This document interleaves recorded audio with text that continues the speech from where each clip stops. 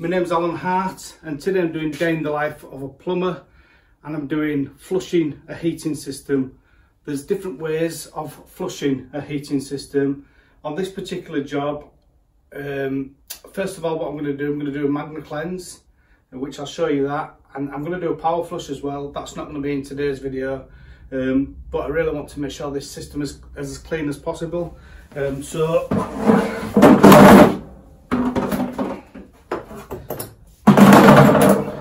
first thing I'm going to do is set this up, and I'll show you how it works. So let's have a look now. I've made it fairly easy for me to do a flush on this system. I've installed an Omega filter, so that's a Fernox Omega filter. So all I need to do is turn them valves off, disconnect the filter, and then I've got an adapter.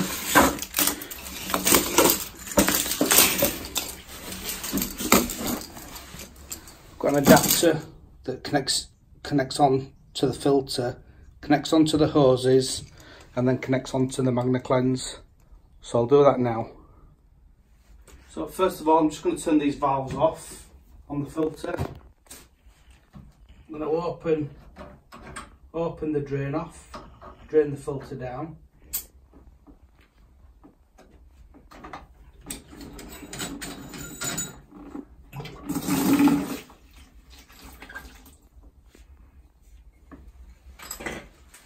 Remove the filter, get my adapter,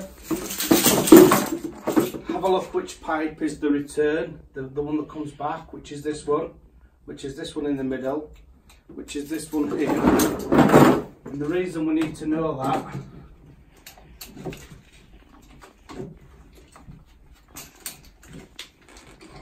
just put that on there.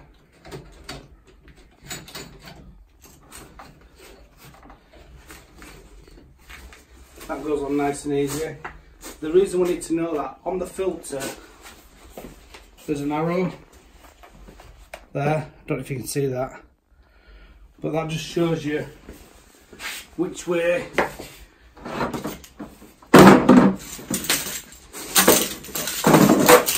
pipes need to go. So this one here would go on the bottom.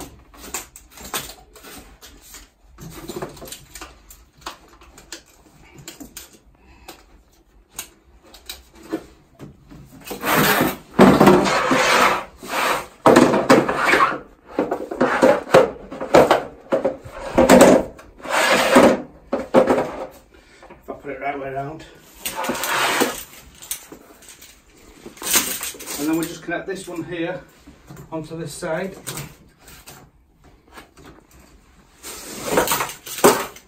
Again, very easy. Connects this onto here, and then we're going to check the filter.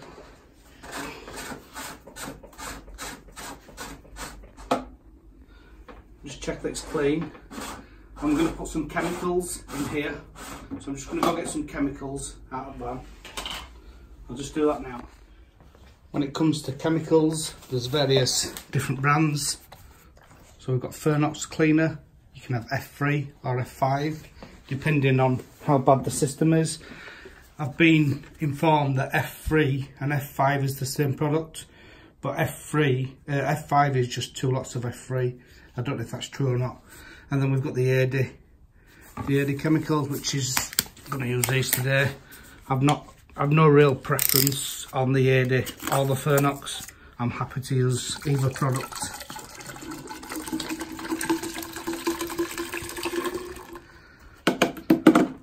So we've just put the cleaner in. Now we'll put the magnets back on.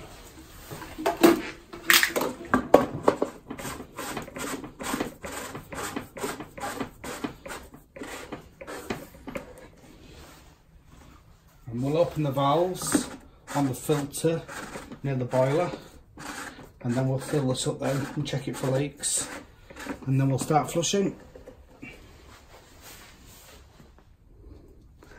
I'm just going to open the valves now near the boiler, just make sure there's no leaks. Just open the valve on the filter underneath as well. If you didn't have this adapter, you could make up some other connections. It may be that when you get the Magnacleanse, when you get the Magnacleanse filter, you can buy a kit and it connects to different filters. So now we'll flush this out now. I've turned the boiler on now. I don't know if you could see that then, but you can see bits of muck coming back from heating system.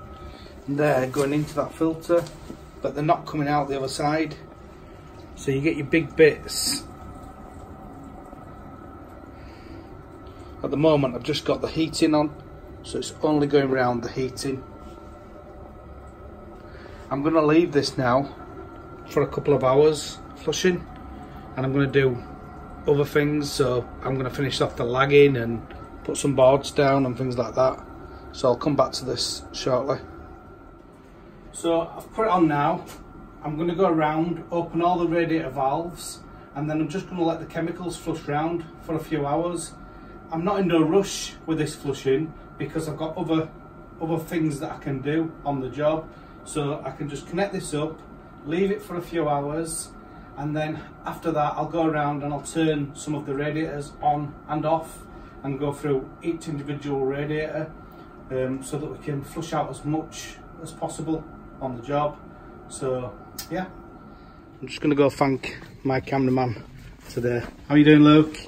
Fine. Luke's been helping us in school holidays. He's just come in getting some experience and he's been helping me. He's been doing a bit of filming, hence the reason we've been doing a few more videos, haven't we, Luke?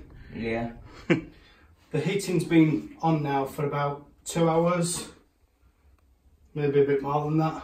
And it's been all running round just with all the valves fully open. Now what I'm going to do is I've been upstairs and I've closed all the valves down upstairs, and I'm just closing all the lock seals on all the radiators apart from one radiator. I'll leave one radiator open and then all the flow from the system will go around that one radiator. And then what you can do, you can have with the Magnacleanse you can get a vibro clean or something like that, and you vibrate the radiator. I don't use that anymore. I did have one, but mine snapped, so I don't use that anymore. But what we'll do, as I say, we'll let all the chemicals go through one radiator, check that radiator, make sure it's working nice, and then once that's working fine, we'll go to the next radiator. We'll open the next radiator. So we'll open the next radiator before we've closed the previous one. Once we've opened the radiator, we'll then go back to the first radiator, close that one off, and then the second radiator then, we'll do that and make sure that that's all nice and warm and clean. And then we'll go all the way around the system doing one radiator at a time, like that. I've started with this radiator. This is the one, this is furthest away from the boiler on the heating system. I've also removed the TRV because the TRV, once it gets warm in here, the TRV can close slightly and reduce the flow. The bottom of this radiator at the moment, I haven't got my thermal imaging camera, so I can't show you, but the bottom here is a lot cooler than the top. So we need to flush all this out and get all this so it's working well before we move on to the next one. It's a bit hard to see on the video, but one of these pipes is slightly darker than the other. This one's slightly darker as the muck's going in. One thing to point out in the house with the carpets, all the carpets have been removed, so that's why I haven't put any dust sheets down. This radiator now, so this is the first radiator that we've been working on. This is very, very warm now from top to bottom, and now we're going to move on to the next radiator. So the next radiator is here. So as I said before, I'll open both sides of this radiator, take the TRV off, open the lock shield fully, and then we'll go back to this one, turn this one off, and then we'll continually go around the system doing that. After we've done this, we'll then need to balance it all as well, but that'll be for a different video maybe. Right, so I've done all the flushing now. I've flushed every radiator. All the system now is working really well. It's taken probably about 7 hours to flush all this system with the filter. So now what I'm going to do, I'm going to drain this down, take this off, and I'm going to do a mains flush on the system as well. I need to get all the chemicals out of the system now. You wouldn't want to leave the cleaner in the system. So what you need to do really is fill the system up, run it, drain it down, fill it, drain it down, etc, etc, and get as much of the cleaner or all of the cleaner out of the system. As I say, you don't want to leave any of the cleaner in the system. If we just have a look inside the Magnacleanse now.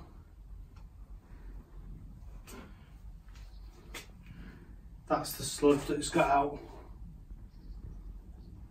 So system wasn't that bad really, to be honest. But as I say with this, still gonna do a mains flush and make the system as clean as possible. There's lots of different ways that you can get or flush the mucky water out of the system now. I've opened the filling loop fully, so cold water is going in down the return. It's going round the filter, it's going round all the system, and then it's coming back to here on the floor before it goes back into the boiler. I've isolated the boiler, so when it's filling here, it's not coming just out of here. It's going all the way around the system, and then we're flushing it out as much as we can. You could also use the filter, just depends on system, but what you're trying to do is get all your chemicals out of the system now. I've got a water test kit now, so I can do a water sample. Just got a little test bottle here, got a bit of water in there, look. There. And now what we'll do, we'll test this. So we've got pH test strips, and if we have a look on the test strips, I've dipped this already, and then we need to match it on here. And if we look at that, it's somewhere near 7, about 7 and a bit, 7.5 maybe. And we want it to be somewhere between 6 and 8.5, depending on the manufacturer's instructions of the boiler. And then we're going to test iron in the system as well.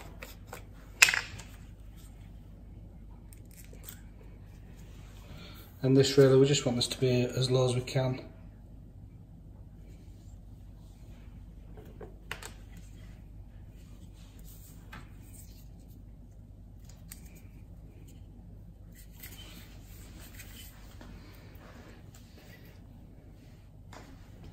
And if we have a look on there, I would say it's about 0.1. So that's a good reading.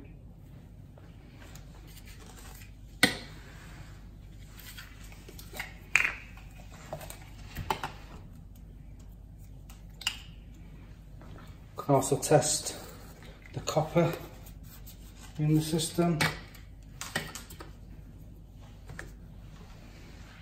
So again, just like that.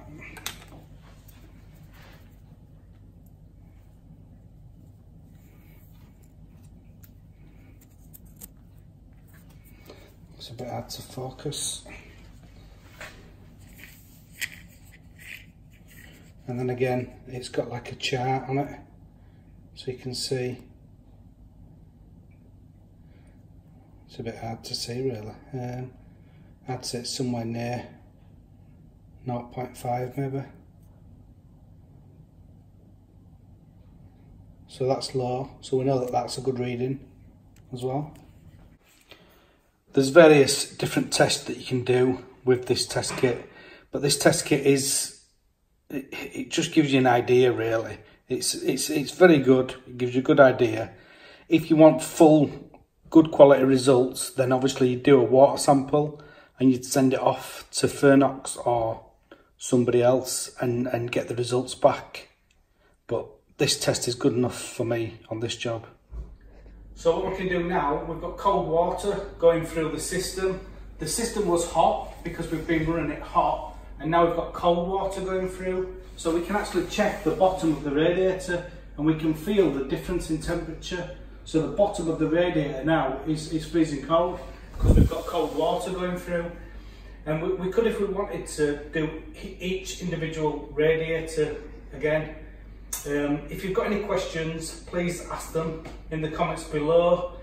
And if you want to subscribe, if you click up here somewhere, and I'll add some more videos. I'll add a video here and I'll add some videos down here as well. Thanks for watching.